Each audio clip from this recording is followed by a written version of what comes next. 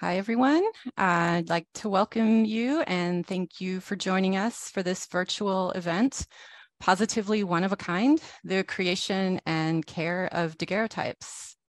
And I know we still have some people trickling in, but we have a lot to cover today. So I think we're going to go ahead and get started. My name is Kelly Kress. I am the Senior Accessioning Archivist here at the Huntington, and this event is part of an ongoing webinar series produced by the library's Reader Services Department called the Multi-Storied Library. I want to give a quick shout out to the Multi-Storied Library team of Stephanie Arias and Blecksmith, Cynthia Capteen, Natalie Lawler, and Holly Mendenhall, and thank them for all of their hard work on this program. And also a quick thanks to Dave and Mikey for the tech help today. I should mention that this presentation is being recorded and will be available later on the Huntington's website. Today's attendees will also receive an email with links to the recorded presentation and companion research guide. Attendees are welcome to post questions in the Q&A, and we'll answer them at the end of the presentations. Today we'll be discussing daguerreotypes, an early photographic process that's increasingly popular today as an artistic medium. Our panelists will talk about how daguerreotypes are made and what makes them unique, and also reveal what's involved in cataloging and caring for them. You'll also be treated to many fascinating examples of historic and contemporary daguerreotypes in the Huntington's collections. We're joined today by our four fabulous panelists. Linde Lehtinen is Curator of Photography. She received her BA in Art History from the University of Chicago and holds both master's and PhD degrees in art history from the University of Wisconsin-Madison. And Linde has been at the Huntington for almost 2 years and previously worked for several museums, including the Getty, the Skirball Cultural Center, and the San Francisco Museum of Modern Art. Suzanne Oatey is Processing Archivist for Visual and Special Collections Materials. She has a degree in Information Science from UCLA and has worked in the Huntington Photographic Archives for 15 years. Previously, she was photo librarian and archivist at the Los Angeles Times. Jessamy Gloor is lead paper conservator. She has a BA in biochemistry from Mills College and an MA in paper conservation from Northumbria University in Great Britain. Jessamy has worked at the Huntington since 2012 and was also an intern back in 2007. She also worked as a paper and photograph conservator in Scotland and at the English Heritage Archives, and had internships at the British Museum and the Seattle Art Museum. And finally, Ibarionex Perello is Special Projects Photographer. He has worked in Huntington's Digital Collections and Imaging Services Department since 2019. He has over 30 years of experience in the photographic industry as a magazine editor, and is the author of half a dozen books on the subject of photography. Since 2006, he has served as the host and producer of the Candid Frame podcast and has produced over 600 episodes of conversations with photographers, including Mary Ellen Mark, Joel Meyerowitz, Keith Carter, and Maggie Staber. He has also served as an adjunct professor at the Art Center College of Design and has led photography workshops throughout the United States as well as abroad, in countries including South Africa, France, and Japan. So let's go ahead and get started, and I will now turn it over to Linde. Thank you so much, Kelly, and thanks everyone for joining us today. I am the Curator of Photography here, and I come across a lot of different types of photography, most of it as prints within archives, in albums, or in books. But for today's talk, I want to discuss this unique history and process of the daguerreotype, the earliest and, in my mind, most magical form of photography. Let's move to the next slide. But before I go into some of the technical stuff, I thought I'd start with my first engagement with the daguerreotype here at the Huntington, just to show you what it is to try to view this object. So that's me on the left during my first week on the job, clumsily trying to photograph a daguerreotype with my smartphone. You can just make out the man's ghostly head on the back of my cell phone case. On the right is the actual image of the daguerreotype. That has been imaged expertly by our team here, and you can better see there the crispness and the level of detail. This is an 1850 portrait of Lyman Beecher, who was the father of Harriet Beecher Stowe, the author of Uncle Tom's Cabin. And it was made by Southworth and Hawes, a well-known daguerreotype studio and partnership in Boston. The first thing you might notice is how reflective the surface is, just like a mirror. This is because it's a highly polished silver-coated copper plate, a unique photograph that exhibits extraordinary detail and three-dimensionality. I've actually had a story where a high school student last year saw a daguerreotype in person for the first time and exclaimed, "Is that high def?" You know, because that is the experience that you have when you see something like this in person. That's the impression it makes. Daguerreotypes were often called mirrors with memory because of this reflective quality and the connection that you can make with the person depicted. You see yourself at the same time as you see the person in the image, and it makes you part of the object in some way. Some people have even referred to it as a kind of time travel, which I think is quite lovely. Daguerreotypes allowed many families to pose and to also have images of their loved ones for the first time. And Americans in particular flocked to have their portraits made. This became known as daguerreotype mania, and up to 3 million daguerreotypes, primarily portraits, but also images of buildings, landmarks, and city and village scenes were produced in the US each year. It is a very arduous process with toxic chemicals, and that's part of why it's very intimidating both to do as well as to understand. It's part art, part science, part technology, part alchemy. Next slide. So the invention of the daguerreotype was first announced in Paris on August 19, 1839. The French chemist Louis-Jacques Mandé Daguerre invented the technique, and here is the publication, which we have in the library, about his process with Daguerre himself illustrated there. This groundbreaking manual captured the imagination of the public. Shortly after it was presented, the process spread around the world with prominent daguerreotypists working in Europe, the UK, and the US. Next slide. So how are these made? Here's a diagram that I want to take you through. Please bear with me with each step of the production, starting with the upper left and then following the arrows to the lower right. So a daguerreotype starts with a silver-coated copper plate that's cleaned and buffed to produce this mirror-like surface. The plate is then faced down in a box filled with iodine and then bromine, which react with the silver to make the plate light sensitive. The plate's removed, and then you put it in a holder for a camera, which you see there in the center of the drawing. And then once the focus is set, the photo is taken by removing the lens cap to let the light in. Now, depending on the sensitization, the lighting, the size of the plate and the lens, the exposure time could actually range from a few seconds to several minutes. The lens cap was then put on, or put back on to stop the exposure, and the plate is taken out of the camera. To develop the image, the plate is exposed to mercury fumes in a separate apparatus. You see that on the lower left of the drawing. The developed plate now needs to be fixed with hypo or sodium thiosulfate, basically a salt water, to wash away any remaining light-sensitive silver. And then the plate is washed with water, and sometimes a solution of gold chloride is mixed and poured over the plate to bring out different tones. An important thing to note is that the plate that's exposed in the camera is the same surface that the image is on, so that the daguerreotype plate was in the same space as the person or scene being photographed, which is truly remarkable. It's as though the person's presence or energy is there in your hands as you look at it, and that's very distinctive to daguerreotypes. Next slide. The process produced an image with a surface that was so fragile, though, that it could be easily marred or damaged, so there had to be protective housing. Decorative wooden cases covered with embossed leather, and in later years, thermoplastic. The one on the lower left there is actually plastic, although I'm sure it's hard to distinguish it between the others. It was more affordable, and that became more common. We often refer to daguerreotypes for this reason as cased objects because of this. In the image on the right, you can see the inside layers of the case with the red velvet lining, and then the plate with the image on it, then a brass mat, then it's covered with a piece of glass, and then a thin brass strip known as a preserver helps hold it all together. And then the next image. So it opens like a book, revealing this image within. And as you can see, these were very intimate, private objects meant to be appreciated individually. They were produced in standardized sizes, ranging from mammoth plates and whole plates to 6th, 9th, and 16th plates. So when you hear people talk about daguerreotypes, they'll often refer to sizes in those terms.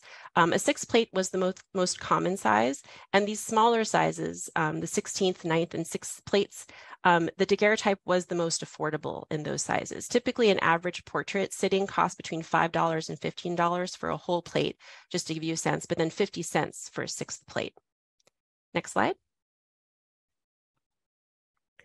So early photographic studios were often situated at the very top of a building, which had a glass roof, so you could let in as much light as possible. And these are just some illustrations to give you a visual. The subject you can see is sitting on this posing chair that's raised, that's put on a raised platform, and that could actually be rotated. On the right, you can see the sitter's head was held still by a clamp or heavy iron headrest, which you can see here. It's often why many sitters in early photographs appear really stiff and without an animated expression, in part because they're attached to this really uncomfortable device. It was also they wouldn't move and cause a blurry image. Next slide. So just to give you some examples from the Huntington's collection, which we have over 70 daguerreotypes, here are two where you see everyday folks in a family portrait on the left, as well as important figures on the right in society and culture. Those sitting for daguerreotypes made choices about what to wear, what studio to go to, how large they wanted their portrait to be, and also in terms of what they could afford. Even the type of case could be tailored to their needs. Now, the daguerreotypist made decisions about lighting, posing, and the use of props. Some would even write lengthy descriptions or recommendations about what mental state you needed to be in before the session. I'm assuming a good state, a happy state. On the right is the famous author Edgar Allan Poe, which you'll be seeing again in Suzanne's presentation right after this. Poe actually wrote an essay in 1840 on the subject of daguerreotypes, interestingly enough, and he was, just like many, entranced by the medium to the point where he quote said, "This is the most important and perhaps most extraordinary triumph of modern science." So there are a total of 8 original known daguerreotypes of the image, of the likeness of Edgar Allan Poe that have been authenticated. And interestingly enough about the Huntington's version is that it is a daguerreotype copy of one of those original daguerreotypes. So there's been some interesting research done on this one. Next slide. Here are 2 striking portraits in our collection of Dwight Plimpton Conklin, who was a California settler and gold rush miner, and his wife there on the right. And I put this up just so you can see some of the additions of color to these plates. You can see the blush of the cheeks on the left there, and then the gold paint on the right to embellish some of her jewelry. This was a common practice to enliven the portraits. Next slide. Here are a couple of details, again, just so you can see this crisp clarity of the daguerreotype, but also to see a little bit more about how these colors would have been applied. A separate colorist often would apply this dry powdered pigment to the image with a fine paintbrush.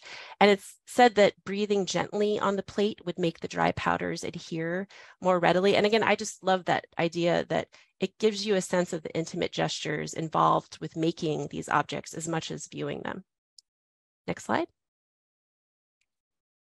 While portraiture is some of the most common, there are also other landscape and building scenes captured by daguerreotypes. The gold rush is a great example. This was the first major event in the country to be documented extensively through daguerreotypes. For instance, in our collection, we have this outdoor view of a street in a mining town of Humboldt County, California. And the next slide. And here are 2 different groups of miners posing. Sometimes, although unfortunately not in these examples, but sometimes the photographers would hand paint gold dust or gold nuggets on the plate itself to show what they had uncovered. There's also been some new research that's interesting on the connection between precious metals like silver and gold and early photography. I think there's something compelling about daguerreotypes relying on silver to be made, then at the same time depicting this search for gold and prosperity in America. Daguerreotypes were the most popular from 1839 to 1860 until they were replaced ostensibly by less expensive ambrotypes and tintypes.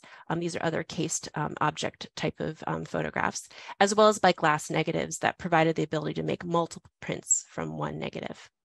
Next slide. So today, I would say a handful, but I think it is growing of specialists create daguerreotypes. You have to be really committed. It's very expensive. It's very difficult. Here are two such determined individuals, Robert Schlaer on the left and Bin Don on the right, whose works we are proud to have in the Huntington's collection. Robert Schlaer has been exploring America's Western landscape, retracing the steps of early photographers who documented these 19th century expeditions. When he's asked about his occupation, he calls himself a visual historian of Western exploration and says that he is specializing in the year 1853. Bin Don, on the right, immigrated to San Jose from Vietnam with his family in 1979.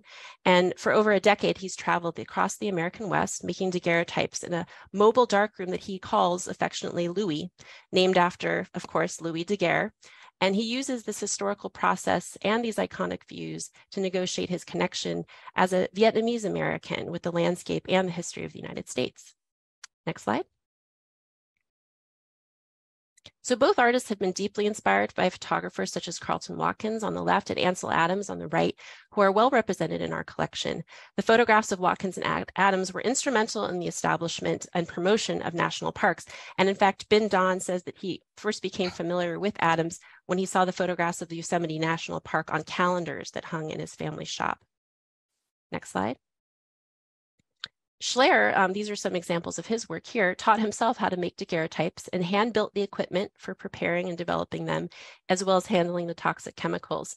And as I said, here are some works by him, and you can see he uses these rounded vignettes to evoke early photographic formats, including this on the right, this wonderful group portrait of Huntington employees, which was taken in the Japanese garden.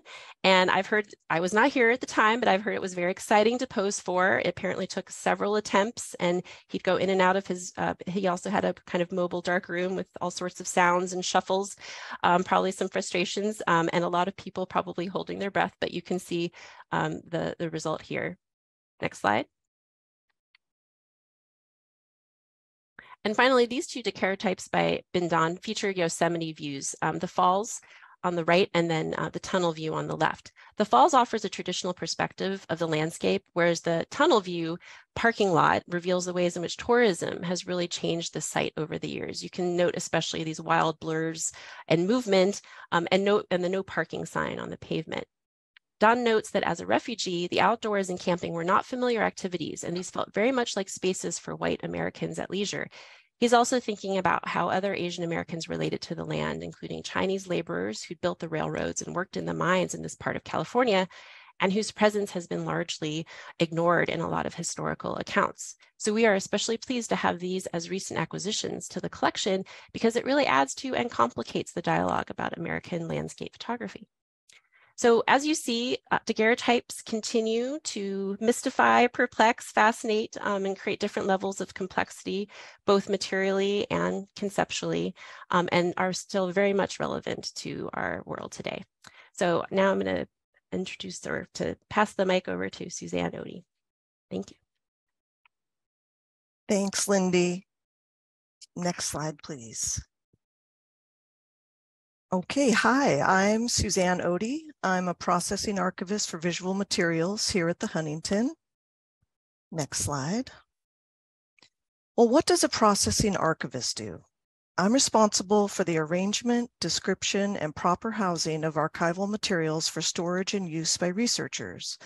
I primarily work with historical photographs, of which we have many formats and types, depending on when the photographs were made, by whom, and for what purpose. For example, here you see rows of glass lantern slides on a table when I was in the stage of identifying and organizing them. Once I organized them, I placed them in envelopes that went into archival boxes with labels. All of the visual and physical information is then described in a catalog record and a finding aid that is discoverable online. Next, please. So you might wonder, how would a researcher know that we have daguerreotypes here at the Huntington? Well, here's an example of a catalog record I wrote for a daguerreotype portrait of Jane Thoreau, who was the aunt of author Henry David Thoreau. The catalog record is made up of structured information that provides access points for online searching and retrieving, such as names, dates, words, phrases, and types of material. This catalog record is discoverable by searching a number of ways. You could search for Jane Thoreau, you could search for Henry David Thoreau, or search for photographs or daguerreotypes. The catalog record can also give context and background, as this summary explains how this daguerreotype was received with correspondence from the Ward family of Massachusetts, who were friends of the Thoreaus. Next, please. The Jane Thoreau daguerreotype is part of our larger collection of cased photographs and related images, which includes 72 daguerreotypes and other images. For collections of photographs, I create not only a catalog record, but a more in-depth guide to the collection called a finding aid that is hosted online on the Online Archive of California, or OAC. The finding aid is structured according to national archival standards to help users navigate the contents of a collection and identify items relevant to their research. It describes the history of a collection, the arrangement of the items, and provides a kind of inventory that identifies the contents of boxes, folders, and items within a collection. This finding aid contains a description of each daguerreotype and all the other photographs in the collection. Next. Of course, some of you may remember, before we had online catalogs and the internet, archivists and catalogers created catalog cards for archival materials and kept folders and binders of background information. But you had to be at the library to look at the card catalog. I referred to the information in these cards and files to create the finding aid that is now available online to anyone. Next, please. So when I'm cataloging daguerreotypes, I look for any textual information that might be on the case or in the frame. In this daguerreotype, the photographer left a stamped imprint in the lower left corner of the brass mat that I could read using a magnifying glass. If you can make it out, it says Whitney, ROCH, New York, for Rochester, New York. I then was able to use published reference books of 19th century photographers and daguerreotypists in particular to discover this was taken by Edward Tompkins Whitney at his studio in Rochester, New York. I was also able to estimate when it was made to between 1845 and 1858 because those were the years he practiced in Rochester. Next, please. Here is a photograph I found that was taken by Whitney of his gallery on State Street in Rochester. In the center of the photograph, it's a little difficult to read, but there's a sign above the window on the 3rd floor that says Whitney's Daguerreotypes. This could very well be where the woman in the previous slide with the hoop earrings arrived in a horse-drawn buggy and went upstairs to sit for her portrait. And now let's go into the archives and look at some other daguerreotypes from our collection. This is the compact shelving where we keep most of our photo collections. The daguerreotype cased image collection is kept down here in the last aisle.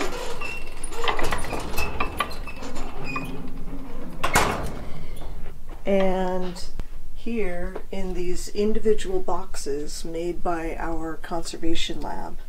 These boxes were made in about 1988 or so, and there was a big project to rehouse them all in individual boxes and to clean them. So most of these were opened up, taken apart, and the glass was cleaned, not the image. They didn't touch the image itself, but the glass and dust, and to see if there was anything underneath the image in the case. Sometimes there were notes or writing or a silversmith hallmark that would tell you something about the photograph.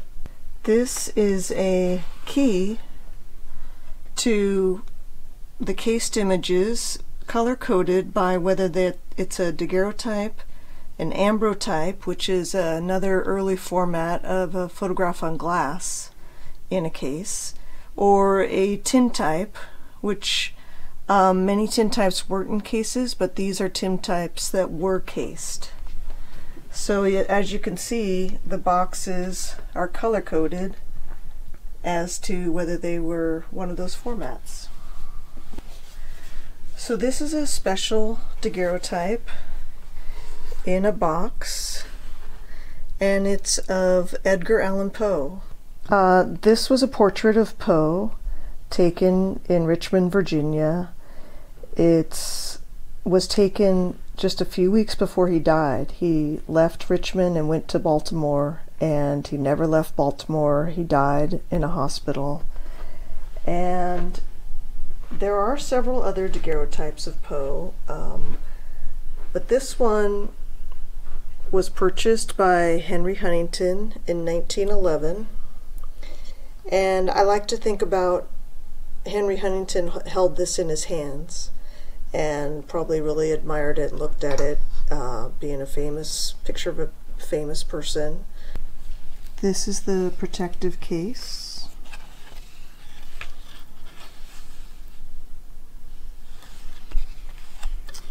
The daguerreotypes had clasps to keep it closed.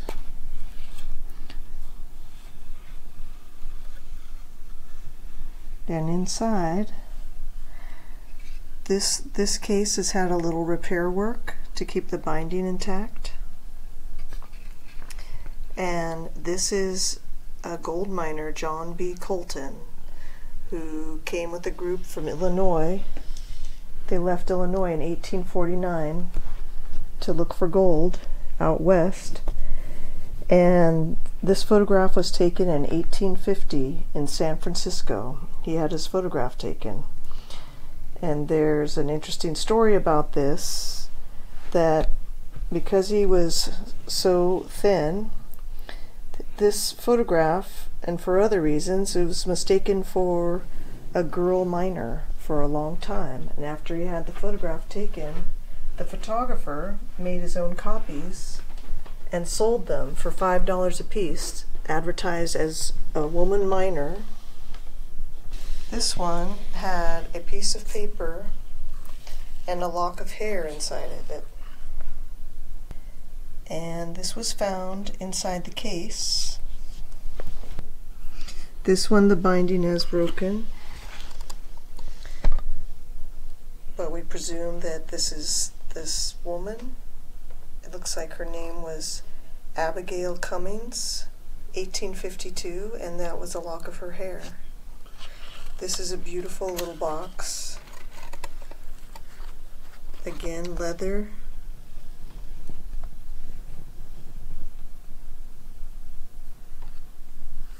And the image is in very good condition. Here's a few other daguerreotypes. This is a stereograph daguerreotype.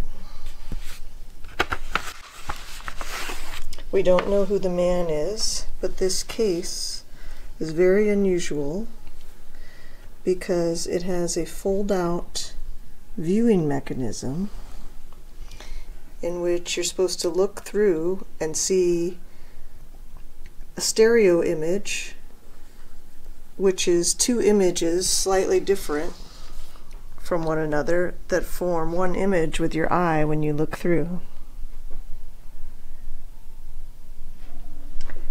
And there he is looking at me with his finger aside his head, and it is much brighter. The glass is perfectly good. This was a patented invention by a company. I'm not sure how well it did. I haven't seen very many of these, but this is a very unusual case. And you can see there are two images, and just like a stereograph print, except these are two daguerreotypes. This one I like because it's a nice clear image of a 15-year-old, believe it or not. He looks older than that. He's very self-possessed. And I like it because his name is written inside, possibly by him or relative. It says Theodore D. Judah, 1841. And that's one thing about daguerreotypes. There wasn't anywhere for someone to write their name or the date, like a lot of albumen cabinet photographs we have, somebody has written on the back in ink the person's name and identification, but there's nowhere to write anything. This is just an old collection sticker. And so sometimes notes were underneath, and then sometimes people just wrote right in the case, and I'm grateful for those people because that's very helpful, and the date, not only the name but the date. Thank you for watching. I'm going to introduce now my colleague Jessamy Gloor. All right, thank you so much, Suzanne. So here at the Huntington, oh, actually, I'm ready for my next slide. Thank you. Here at the Huntington, I look after the physical well-being of works on paper, such as the Octavia E. Butler archives, drawings and watercolors by Turner and Blake, and our photographic collections. I'll be telling you about my role in this process and how we take care of daguerreotypes, as well as some common types of damage and how to identify them. I'll end with showing you how I clean the daguerreotypes when safe, which will lead into our final presentation. Next slide, please. First of all, what is conservation?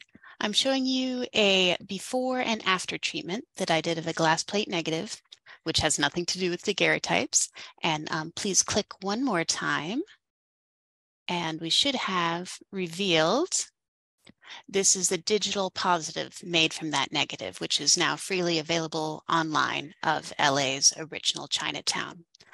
So although physical treatment is the easiest part of conservation to illustrate, it's only one aspect. And at the heart of it, we're about helping voices from the past reach the future.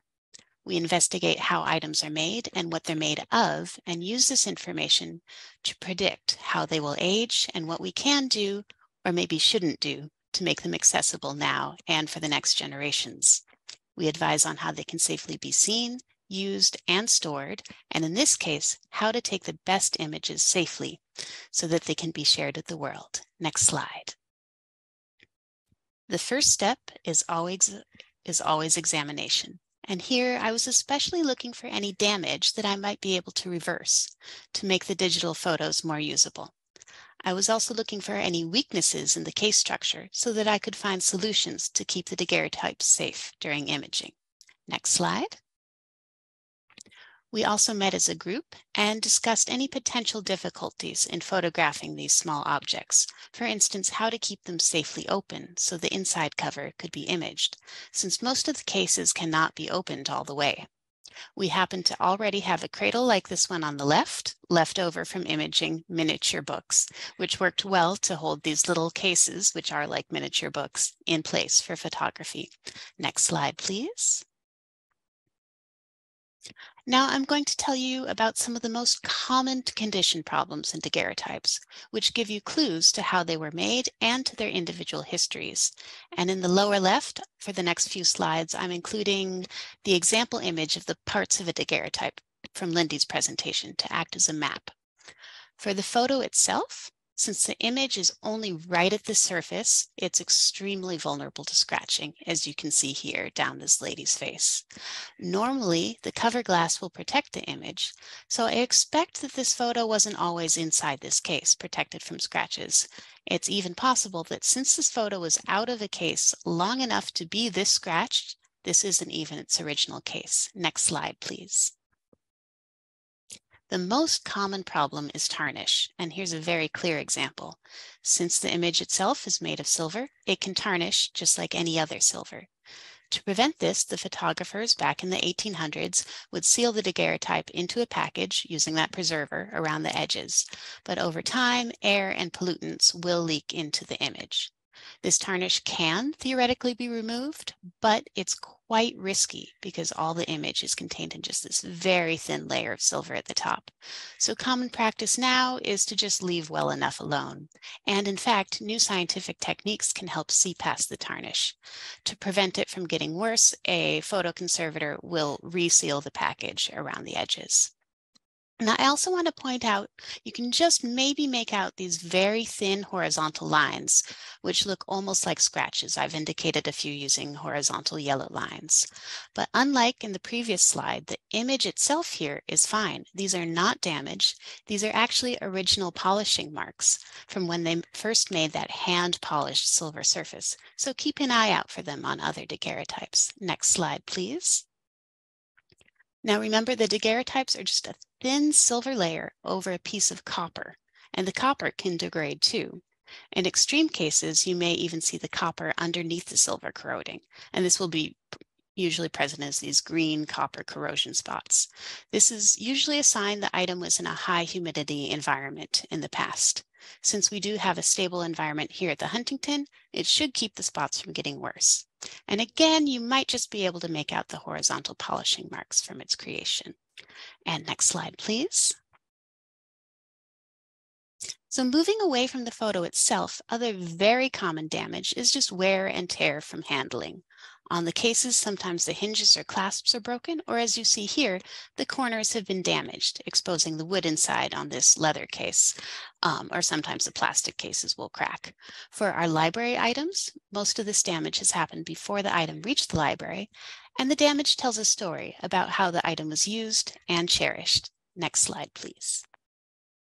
One final common type of deterioration for daguerreotypes and other cased photos is glass disease, which affects the glass cover. This image is from the Beinecke at Yale, and sometimes you'll see the cover glass start to become hazy and in extreme cases form droplets, sometimes poetically called weeping glass. This seems to be caused by poorer quality glass that's been stored in a high humidity environment. And the salts seem to leach out of the glass and form alkaline drops. If these drip onto the image, it can cause irreparable damage to the photo surface. The glass can be cleaned, but the problem will usually eventually return, so it may be best to just replace the glass altogether. Next slide, please. So now you have an idea of some of the most common problems. How do you keep them from getting worse? An important step to keep a daguerreotype safe is to keep it in a high quality box, which has passed the photographic activity test, and keep that box in a stable environment. So in a home environment, that's going to be the most comfortable room in your house and away from any sources of humidity.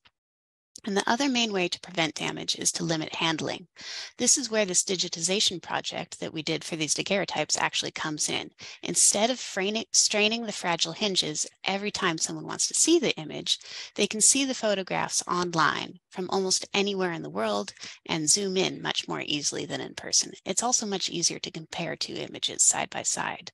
So this means even though the process of photographing them is really more strain on the collection than if we just left them alone in the dark, the long-term benefits are great. Next slide, please. I'm happy to say the items in this collection didn't need much physical preparation for imaging, generally just a light dusting or sometimes cleaning the outside of the glass. Remember, Suzanne mentioned that back in the 80s, they were all taken apart and the glass was cleaned. And because the items are quite small, any little piece of misplaced dust can make the sitter look like they have a mole that they never had because we take such high quality photos. The dust is just magnified. So I'm going to show you a short real-time video of the cleaning process for the outside of the glass and talk over the top of it. Video, please. All right, so here's a confession. This is actually an ambrotype on glass. We haven't talked about them. Not a daguerreotype, but it's the same cased image, which is why you can see the portrait so easily. It's not a mirror, but it's the same process. So I'm examining for any debris that we might be able to remove off of that cover glass. And I'm getting a piece of cotton just lightly damp with an ethanol and deionized water mixture and going in and just cleaning the glass. It is crucial that none of the cleaning solution leak under the edges of the preserver. It is metal, it will corrode. So we've got to keep that dry under there. And I haven't edited this video at all. This is all real time, so bear with me. And now I'm drying the glass. Final drying with just some more cotton. Once again, this is just the glass cover. If I did this to the image itself, there might not be much left. All right, getting him nice and dry, ready for his photo. and dusting off any little fibers that are left behind. One final examination with a bright flashlight. And he's looking nice for his photo. Just getting some fuzz off that velvet lining. The velvet really attracts fuzz, as you can imagine. And there you have it. After this, I'll put it back in its box and make some notes for the photographer and for any future conservation. Thank you. So I hope you've enjoyed learning about the stages in preparing daguerreotypes for photography, as well as the basics for spotting some common damage like scratches, tarnish, corrosion, and general wear and tear, as well as how we take care of them, mostly keep them in a nice box in a good environment. So from me, the daguerreotypes then traveled to photographer Ibarionex Perello, who has made a video for you about photographing daguerreotypes. Thank you very much and enjoy. Each photographer at the Huntington Library has a workstation where they produce most of their work. This is mine, and it's where I've created thousands of photographs of items in our collection, including letters by George Washington, the notebooks of science fiction writer Octavia Butler, and, as I'm about to show you, daguerreotypes in our collection. We adhere to the federal agency's Digital Guideline Standards, or FAGI, for digitizing historical, archival, and cultural content. This provides a consistent method for ensuring a true representation of the object being photographed in terms of color, tonality, details, and exposure. Using the photo editing software Capture One, I use the color bar to create an initial image that I adjust for exposure and white balance. I then create what's called an LLC profile, which produces a neutral starting point that corrects for slight variations of color or lighting. The data is also used by a software called the Golden Thread, which evaluates files to see how well they meet the FAGI standard. As a result of our workflow, we consistently meet the highest FAGI rating standard of 4 stars. The daguerreotypes I recently photographed arrived in these custom protective cases, and I have to say that it felt like Christmas every time I opened up a new box. I had no idea what kind of image I would see and have the chance to photograph. Each case has a given number, and as you can see, there's great care and craftsmanship that goes into each. I photographed approximately 200 daguerreotypes for the PhotoDag project, all of varying sizes. Remember that photography was still in its infancy when these images were made. So there was no consistent standard for size, such as a 4x6 or an 8x10 that some of you may remember when you actually printed photographs rather than leaving them on your phone. This particular daguerreotype is a good example of what I photographed for the project. The image was enclosed in a protective case, usually made of leather, and secured with a metal clasp. Now we created a special support stage to hold up the case as we photographed it. A little strip of plastic with Velcro on each end created a secure hold without applying any weight or pressure that might damage the item. I then bring in the color bar, which will be photographed along with the daguerreotype. This provides me a reference for checking color and exposure and is useful to anyone who eventually looks at the image and is concerned with color accuracy. The camera rig is motorized, allowing me to lower or raise the camera by depressing the buttons on this controller. I'll adjust this to compose the image within the camera frame. The initial exposure and color look good. I'll zoom in to ensure that the image is in focus. However, the contrast of the portrait is reduced because of the glare. The remedy for this is a process called double polarization. It begins with a polarizing filter that's attached to the lens. This works much like a pair of polarizing sunglasses.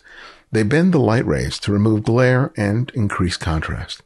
This process requires polarizing gels that are applied to the front of the strobes. The use of the filters cuts down on the amount of light. So to compensate, I increase the strobe's output to compensate for that light loss. The degree of polarization changes with each rotation of the filter ring. The slightest turn of the ring changes the amount of polarization. As these images demonstrate, the process makes the images darker and reduces glare. But I'm looking for an effect that reduces glare without making the image significantly darker, resulting in a color shift. I normally work with a second screen, allowing me to preview the effect as I rotate the filter, but I'm showing you each capture for this demo to illustrate the impact of double polarization. As you can see from the first to the final image, the overall look isn't dramatically different, but the portrait possesses greater contrast and detail. When everything leading up to the capture is done properly, there's little more that needs to be done in post-processing. I'll make sure that the daguerreotype is straight. Next, I'll check the exposure and make any necessary adjustments. The adjustments I made here are very slight, but bring me closer to the value of the color bar. I may tighten up the composition using the crop tool, and because of the camera's high resolution, even an aggressive crop would still produce a file where you could output a 20 by 30 print or even larger. The high resolution file allows you to magnify the image and see really fine details, including the coloring of the cheeks, still present after all these years. Everything has been done with a RAW file, the image produced straight out of the camera. However, for the image to be stored and shared, it has to be converted into another file format, such as a JPEG or a TIFF. A JPEG is like an MP3 for music. They are both compressed to make the file smaller. TIFF files are much bigger, as they prioritize image data over file size. As a result, TIFFs are the standard for purposes of archiving. And from this archive file, someone can create a small JPEG for email or posting on a website, or they can use that TIFF file to produce an exhibition quality print. And as you can see, the final result reveals the beauty of the daguerreotype that can be enjoyed and appreciated by anyone around the world. Okay. Thank you so much to all of our great panelists. And now we've got some questions to get to. I'm also going to drop a link to our LibGuide in the chat right now, which will include some of the information that's already been covered, including some of the links to daguerreotypes in the Huntington's collections, and also some resources, and eventually the recorded video of this program will be there as well. But let's get to some questions. And we've got Suzanne and Jessamy and Linde all here. And first, I think a lot of people are really curious in this presentation, why none of you are wearing gloves? Maybe all of you could speak to that. I'm happy to take that one first, since I was the one wearing gloves, because I was dealing with the ethanol and water solution. So basically, you do not want to touch metal. Because these are cased photographs, the photo is encased in wood and often kind of flaky leather. So the advantage of not wearing gloves is it gives you more dexterity, especially for those tiny little hinges. So if you're going to be opening the items, it's better to not have gloves. But if you're going to be touching any metal, you should be wearing gloves. Hope that helps. That's my point of view. Great. Anyone else want to weigh in on that? I'll just say too, I concur with Jessamy. If you're holding gloves, if you're wearing gloves, you can't open the clasp very well on the daguerreotype. And we, of course, always be sure we clean our hands carefully before handling, and we don't handle them too long. But yeah, it's not necessary to wear gloves just to open the case. Great. So we have a couple of questions dealing with storage. And first of all, why the daguerreotypes are stored upright, and also just the types of containers that they're stored in. Someone wants to get into that? I'll say something. Yeah. I'll just say, well, most of them are stored flat in a flat box. The ones in the video that we were showing you that were stored vertically, they are in custom made boxes, so they fit very snug around the case, and it can't move within the box. So it's very secure and safe. We wouldn't have it, you would never have it in a loose box where it might tip one way or the other. Jessamy, what do you think about that? Yeah, that was exactly what I was going to say. And you might have noticed in the video, those are mostly smaller ones. So they're all in these very custom made boxes so that they would fit on the shelving that we happen to already have that was designed for books. And then in terms of the box itself, I think we have a link in the LibGuide. Oh, thank you, Kelly, to where you can buy just really high quality boxes. They're not that expensive, believe it or not, custom made. And the really important thing is to have no acids in there, and especially no sources of sulfur. So I would put it in a box, keep it in a stable environment. If you have a small collection of other things, definitely keep it away from anything rubber that could off-gas sulfur. But basically its own box is your first step. I see someone asked about whether to have like activated carbon scavenger. It's kind of tricky because it's not just the silver itself is a very thin layer, but you also have the box, which is wood or plastic, and can also be degrading the item. So I think your first step is make sure it's sealed and then put it in a good box. Great, thanks, Jessamy. We've got another question about families that don't want to hang on to their own daguerreotypes, and where should they look to donate them? So maybe Linde could talk about that a little bit. Sure. So yeah, I think they asked also about conservation for daguerreotypes, and maybe also Jessamy could answer that part of it. But we do consider daguerreotypes, of course, as they come through, and evaluate them for connection to our existing collections and whether they fit within the scope of our collecting areas, as well as condition issues. So we would probably work with Jessamy as things come in, whether through donation or purchase, to really evaluate whether we can bring something into the collection. In the case of the new daguerreotypes that Ben Don, for example, or Robert Schler make, those don't have as many necessarily condition issues per se in terms of them, in relation, I guess, to earlier historic material, but they are still very precious and fragile. So that is something too we take into consideration as we're taking material in. Great. There's also a question about, Linde, I believe you did mention this in your presentation a little bit, about the use of color and how the color was actually achieved in daguerreotypes. Yeah, so as I showed in some of the slides, they would use basically a pigment that was kind of like a powder. They actually had daguerreotype color kits, which is kind of cool. There's some fun examples out there where you can kind of see the different color of pigments that were available. Sometimes there were specific ones available just to replicate the gold of jewelry, which is like a gold leaf was put into the kits, and then they would be able to apply it with, like I said, a very fine paintbrush. And to get it kind of more, to have it adhere, I believe there was kind of a sort of a gummy substance that was put on, and that's what I was saying, like when they would sort of breathe on it, it kind of made it a little bit more tacky in order to hold the pigment. So I am always amazed when I see the blush on the cheeks, because you can see the skill of like being able to blend that so nicely. So I know that was a very specific skill to have. Great. There are a couple questions too about exhibiting daguerreotypes, and also just coming to the Huntington to look at our daguerreotypes. So maybe all of you could speak to that.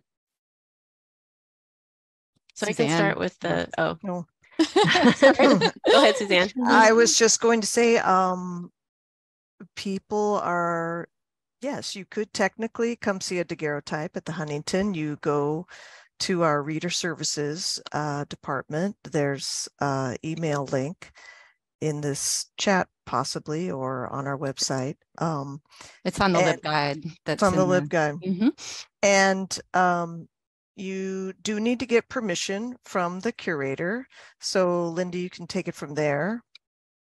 Yeah, so depending on the research that's needed and the necessity of seeing something in person, I usually evaluate each request on just case-by-case basis. And then if it is really important to be able to see it in person. We usually grant the request and with all the different protocols that are followed in the reading room in terms of handling and care, especially with something so fragile. And if you don't need to see it necessarily in person, that's why we also wanted to digitize the majority of our collection of cased objects, because it does make it so that there's less handling of this material over time when possible. And what is involved in actually exhibiting daguerreotypes? It seems there might be some special considerations around that. Yeah, I can take that one. Basically, they are light sensitive, so we can only show them for a short period of time. And the other half of this is more of an exhibit designer problem, because they look like mirrors if you don't get the lighting just right. So it's a lot of creative lighting. I've seen some really beautiful exhibits of daguerreotypes, but you have to really know what you're doing with placing the lights. Yeah.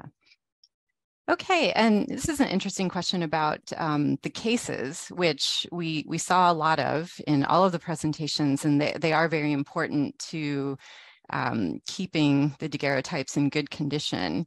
And so there's a question about the conservation issues surrounding opening the actual cases, and also wondering if there is ever any information regarding the sitter or the photographer engraved onto the back of the plate. Yeah, Suzanne and I can answer that one together.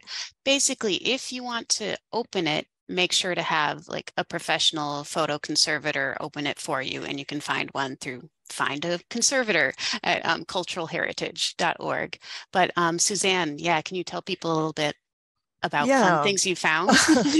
I didn't personally find them, but in the 80s when they were opened, there were sometimes handwritten notes, and the lock of hair was really fascinating. That was found behind the photograph in the case. I did see one where there was actually a cutout newspaper advertisement for the studio that did the daguerreotype, and I don't know if the studio put that in there, but that was interesting to find. So I would say, you know, there's a good portion of them have had something, or a small portion, maybe, let's say, do have some sort of note or something behind the case. So it's great that they did do that big project to open them up and get that information out. Okay, thanks, Suzanne. I know we didn't get to all the questions today, but we are just about at time. So for those of you who did not have your questions answered, we will follow up with you. And also in the chat, you will find the link to the companion research guide that has the link to reader services that Suzanne mentioned, which is another way to ask questions. And eventually you will find the recorded version of this program there, maybe in about a week or so. And some of your questions will be answered in the resources that are on the LibGuide. So thank you so much for tuning into today's webinar, and we hope to see you at future multi-story library programs. Thanks, bye. Bye, thanks everyone.